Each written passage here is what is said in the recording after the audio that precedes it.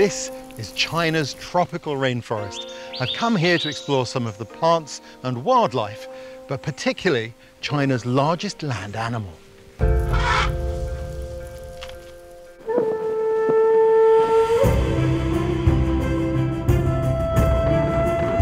China is vast. It's got the greatest mountain range, the Himalayas, the highest plateau, more caves than any other country, and 3 of the longest rivers to be found on Earth. In this series, I'm going to search out some of China's furthest corners. It's a little bit dicey going in here. Discovering the unexpected and thrilling life that's to be found here. I think this is your snow leopard. Oh, look at that one. Look at that one. On the trail of the unique animals, landscapes and people of wild China. Hey!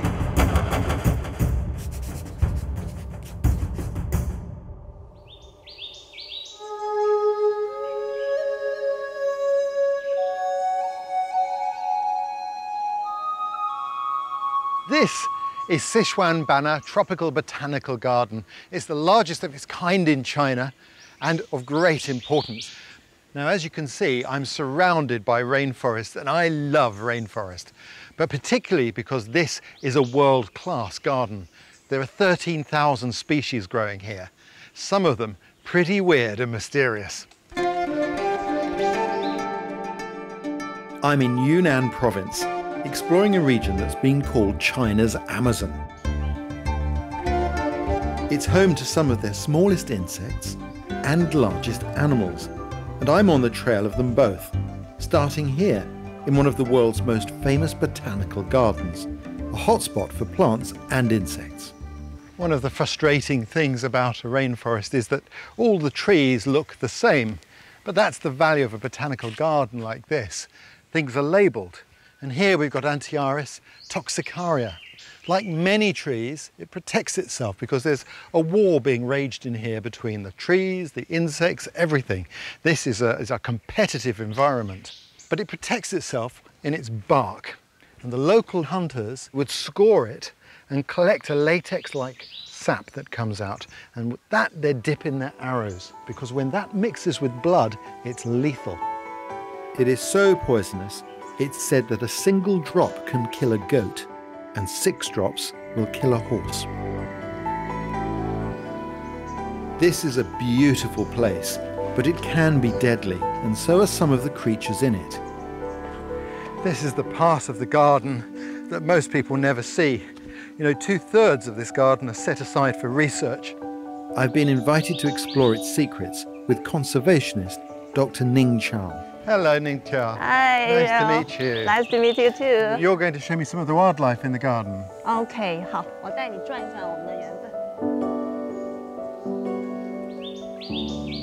Yes. 这个是 Look at this. 中国最大的 This is China's biggest spider. We call this the golden spider. Look at the stripes on its body. 非常的特别。 China's golden orb web spider is famous for its impressive webs. It's a pretty wide spread that those legs give. It must be about 12 or 14 centimetres. Yeah, it's beautiful. Their webs are extra strong and can be up to 1.5 metres wide, making them formidable traps for the unwary. Now, I've seen these sorts of spiders in rainforests before. Normally, unfortunately, you don't see them until you walk into them. And you say, oh, you have a horror.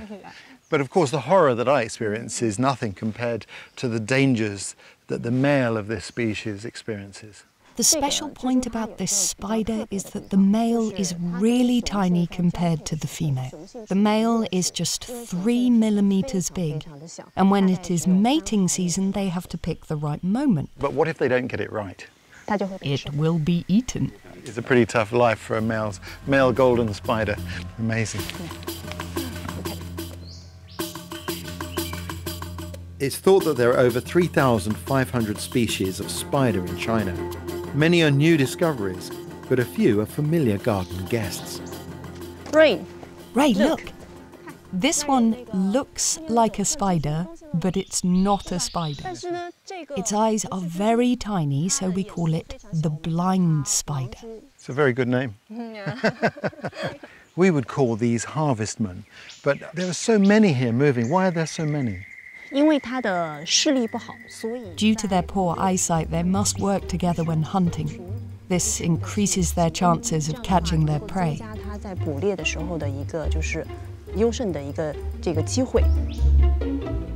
It's amazing. It looks as though the whole ground is moving here. I can even hear them.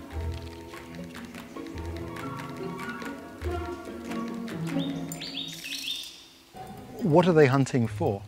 They are carnivores, so they mainly eat things like insects and other bugs. Meat is their main food. They don't eat plants. For the other insects that live here, this is a nightmare. An army of harvestmen making their way through the underground.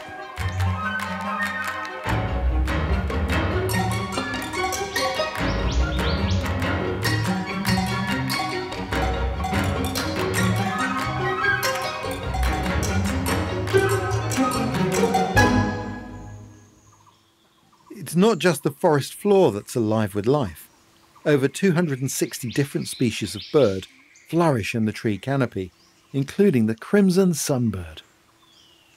Incredibly intense scarlet breast and iridescent green head. It's just beautiful. Yes, we call this the sunbird. It is like the hummingbird in the West. It loves nectar. It's just beautiful. Unlike hummingbirds that hover whilst they drink, crimson sunbirds prefer to perch. Sunbirds love this type of long, tube-shaped flower. They insert their beak into it to suck up the nectar. Yep. In fact, you see that one there is just putting its bill in at the top of the flower. It's taking the shortcut through the side. It's quite skillful.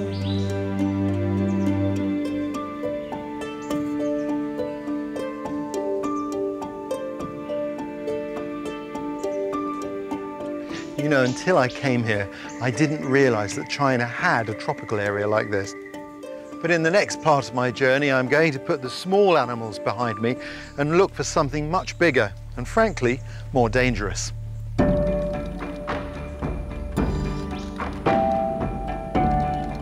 China's wild Asian elephants used to roam across all of China, but now they can only be found in this corner of Yunnan province. It's thought that there are only 300 of them left in the wild. Before I track them down, I want to find out more about how they're being protected by a new conservation scheme. Hello, Fayong. Ni hao. Nice to meet you. Very nice to meet you. Here, local farmers like Dao Feiyong live alongside the wild elephant herds. Unfortunately, his fields of bananas and plantain are irresistible to his elephant neighbours. This is the heart of the conservation area. Elephants come here regularly because we grow many crops that the elephants like. In order to protect the elephants and support the farmers, the government compensates Dao Feiyong for any damage the elephants do to his fields. And you're also a ranger within the conservation area. I'm trained in elephant encounters and I try to prevent accidents. 3 years ago, Dao Feiyong was on patrol when he unexpectedly came face to face with 3 adult elephants and a baby. The adults charged at him. We ran for 50 meters until we thought we were safe, but then another one appeared and charged at us, so we had to run again.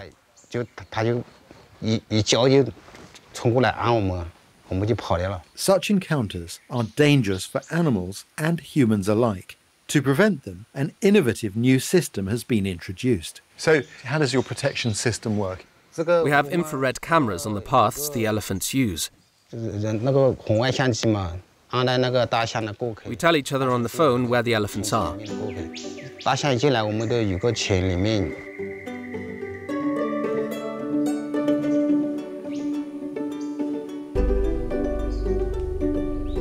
Every day, the elephants follow a regular trail through the jungle to reach the river that flows alongside the farmers' fields.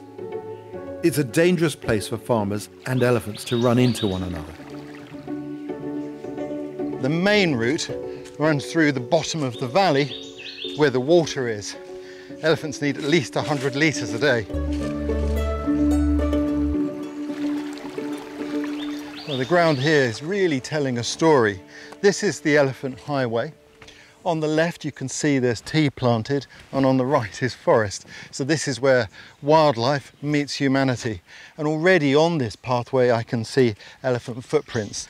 This is a really clear one here, look. And you can see as the elephant's going downhill here, he's put his foot down in soft ground and the foot has just slid a little bit as he gets purchase. And you can see he's going downhill because of the nails that are showing in the front edge. And this is a rear foot. And the rear foot's longer and narrower than the front foot. I don't know the soil here, but I would say that these are pretty fresh. That's exciting. This is a very big animal and it's very close by. I can clearly see why there's a need for an early warning system.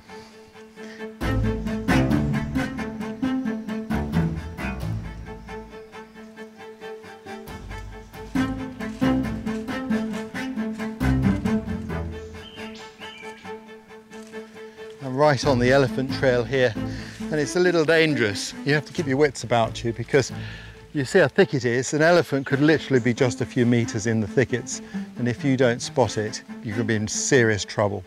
Elephants, despite their size, have this ability to vanish in woodland. I mean, really, you must stay alert now, and the trail is going deep into the rainforest.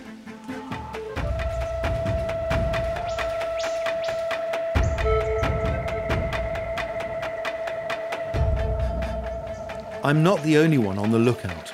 Further up the trail, I meet elephant ranger Wang Bin. Wang Bin. Hello. Ni hao. Very nice to meet you. So this is your early warning system trigger, a trail camera. This is the front line of the whole elephant warning system. It is an infrared camera trap, and any passing animals will trigger it. Once it is triggered, a picture will be sent to my phone. And with that, I can see if it's an elephant, and I can sound the alarm. That's amazing. So by the use of these cameras, you know when the elephant was there, how many there were there, and which direction they were heading.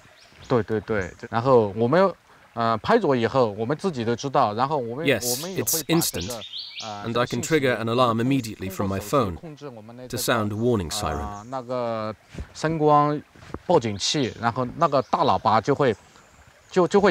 It's so lovely to see modern technology being used in such a beneficial way.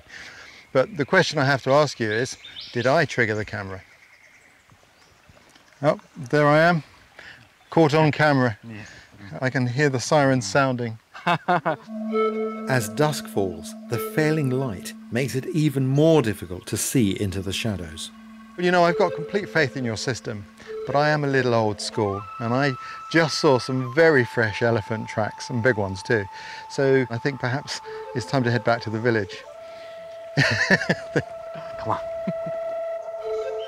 But tomorrow I'm looking forward to a very special elephant encounter.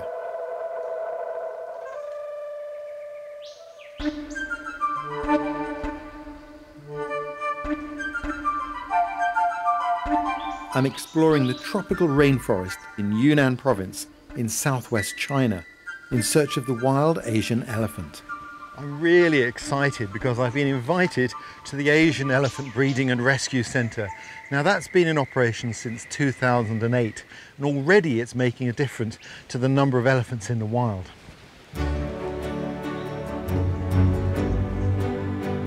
There are fewer than 300 wild Asian elephants in China. Although tiny, that's twice as many as there were 20 years ago.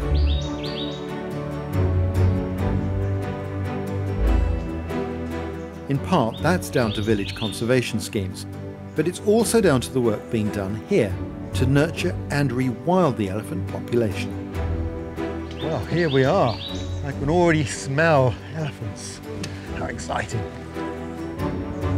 This facility isn't open to the public, but I've been invited in to meet one of China's leading elephant conservationists, Dr. Bao Mingwei. Mingwei, ni hao. Oh, ni hao, hello. Nice to meet you. This elephant is called Cockroach. We are about to give him a checkup. OK， 我们要带出去检查一下。小强 Okay. 这小强今年4岁。 Cockroach is 4 years old. He's an orphan. He was abandoned by the herd when he was only 8 months old and was living alone. He was very miserable. 离开乡前，就是自己独自的生活，非常的可怜。 So we brought him to the rescue centre and fed him. 护理饲养。 Now he's grown and put on weight and he's in good spirits. 而且体重比以前也增长了，精神状态也特别好。 Come on then, Cockroach. Let's go and get you checked up, shall we? Cockroach is just one of 20 elephants rescued by the centre since it opened 12 years ago. Some had been orphaned or abandoned by the herd, others are injured. The centre nurses them back to health, and when they're ready, they release them back into the wild. OK， 非常 good， 非常好。OK。He's taking a really careful look at the feet. Good. Elephants' front toes rest on the ground, but their heels sit on thick cushioned pads. It means that these enormous animals actually walk on their tiptoe. It's very easy for an elephant to pick up a sharp stone or a big thorn or a sharp twig, and that can cause a problem, make it lame. And they do a lot of walking in the wild. They absolutely depend on their feet, so they've got to be in good order. His left leg is good too. 也非常好。OK， good. good。 Yep. I think he's passed his foot examination. OK， 我们准备对他。Now I'm going to check his lungs to see if they are healthy. 肺部是不是健康？肺功能是不是健康？ Fantastic attention to detail, isn't it? The care that's required to take care of these animals. An elephant's trunk is effectively a long nose with numerous functions for smelling, breathing, grabbing things like food, drinking, and trumpeting. Good. 这个就是主要开展它的 We check for lung infections. 肺部的检查。 This sample will go to the lab to be 拿到 analysed. 细子去化验，去看验。 And the trunk, well, that's the most important thing, really, for an elephant. This is the way they explore the world. Asian elephants have one lip at the tip of their trunks, which they use a bit like a finger. There, show them your lip. You are beautiful. In a few years' time, this will definitely be the largest cockroach in the world. It's a great name.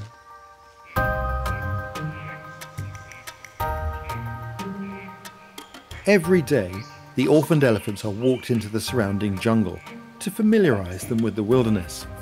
Well, here we go. This is a nursery school class, getting ready to go out into the forest and become familiar with it. All necessary steps towards being released back into the wild. They're fabulous. 2 other youngsters arrive, led by an older female elephant, their new mother and teacher. When she sees Cockroach, there's a fond greeting between them.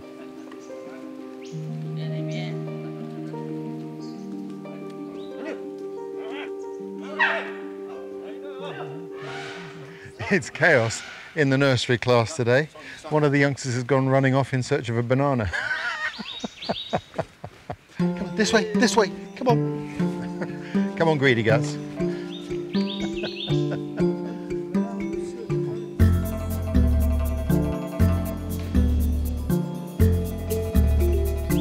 Elephants are very sociable animals. In the wild, they live in family groups. For Cockroach and his new family, this is a dress rehearsal for their future life. You see how easily they can move up a steep slope. It's nothing to them. They take 1 step and we have to take 3 to keep up. It's lovely to see them out in the forest. Lots of things to sniff, lots of things to eat, to play with. Yeah, even my cameraman, I'm going to push him out of the way. Oh.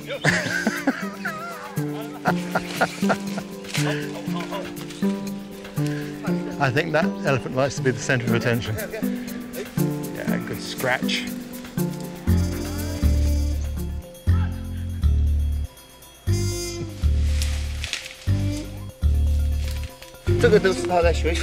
These are some of the skills for surviving in the wild that they are discovering. When they have an itch, they learn how to use branches to rub their skin.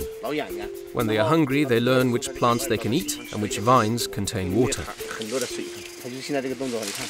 This training will helpfully prepare them for release back into the wild.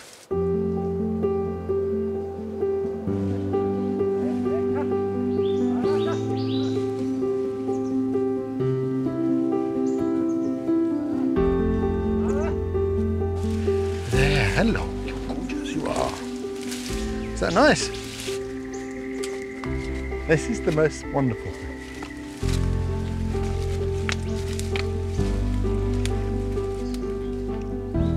So tell me, what's the future for these elephants? I love elephants so much. It comes from the deepest side of my heart. The ultimate goal of our reintroduction training is to let the elephants go back to the wild and return to nature. But it is not an easy task. We must persist. We must reinforce their survival skills and then set them free. It's been a real privilege to work with you today. I share your vision. Perhaps in 50 years' time, China will be able to celebrate a very well re-established wild elephant population. 谢谢你，谢谢。谢谢。谢谢。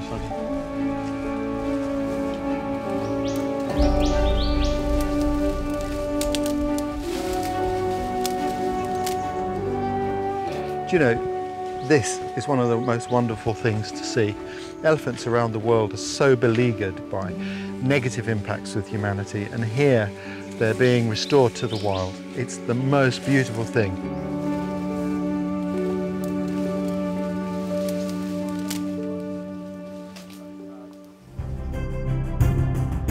Next time, I'm heading into China's mysterious cloud forest.